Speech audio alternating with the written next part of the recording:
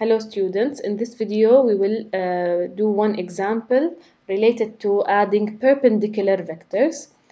Again, let us revise the directions: north and south, east and west.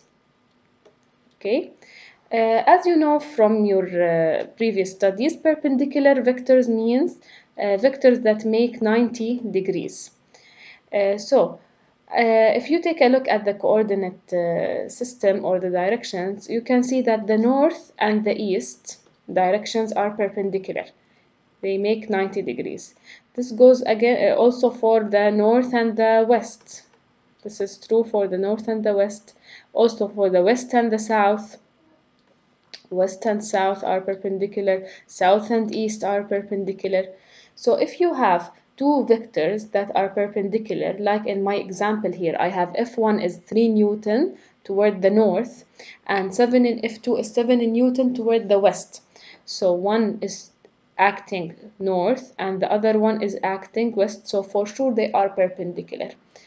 Adding perpendicular vectors actually is very simple. You can directly, as first step, apply the Pythagorean theorem. So step 1, apply the Pythagorean theorem. So you will find F net.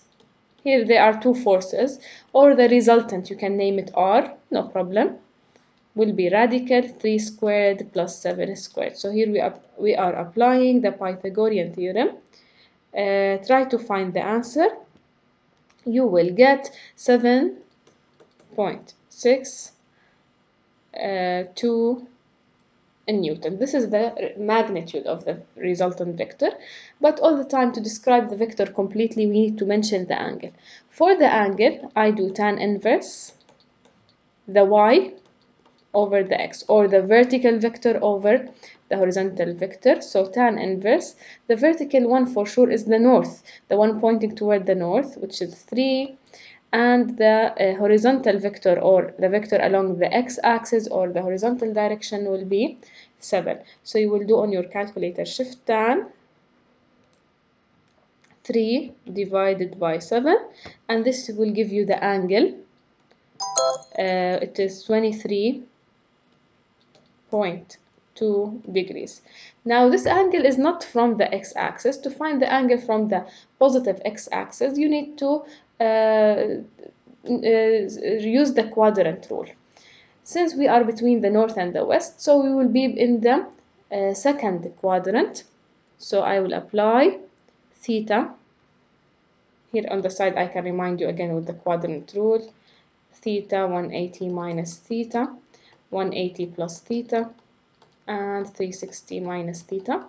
So here we are between the north and the west, so we are somewhere here. The vector F net is pointing here. So theta from positive x-axis will be 180 minus the absolute value of 23.2, which will give you approximately 156 degrees.